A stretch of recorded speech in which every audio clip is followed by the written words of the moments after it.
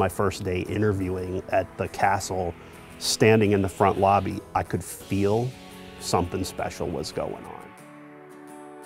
When I first walked into Rackspace, I had a feeling of engagement, a feeling of excitement, and a feeling of passion. And I was very excited to be part of something where I felt I was making a difference in serving customers.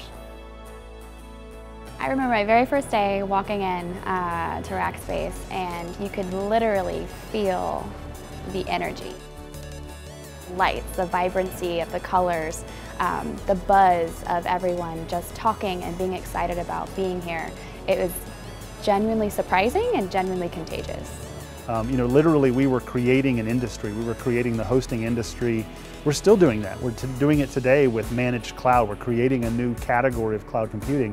And whenever you're doing that, you feel like you're sort of on the frontier. You're on the early stages of something really big and really cool. And that's what I felt almost every day of my career here at Rackspace. It started back in August of 2000, and here we are 15 years later, and it still feels that way. I remember being excited about being someplace that was fighting, and fighting the good fight, and fighting for survival, and fighting to do something great.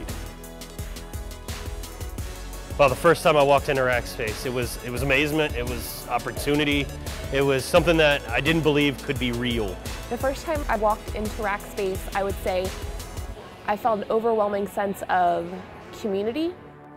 The energy and the teamwork and the camaraderie was just unparalleled. I was blown away from the get-go, and really everybody made me feel so comfortable and welcoming, and it just felt right. It felt like family.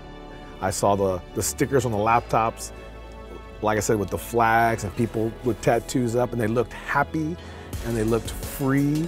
I've been at quite a few companies in the past, and this is the first place that I've seen that has this kind of culture.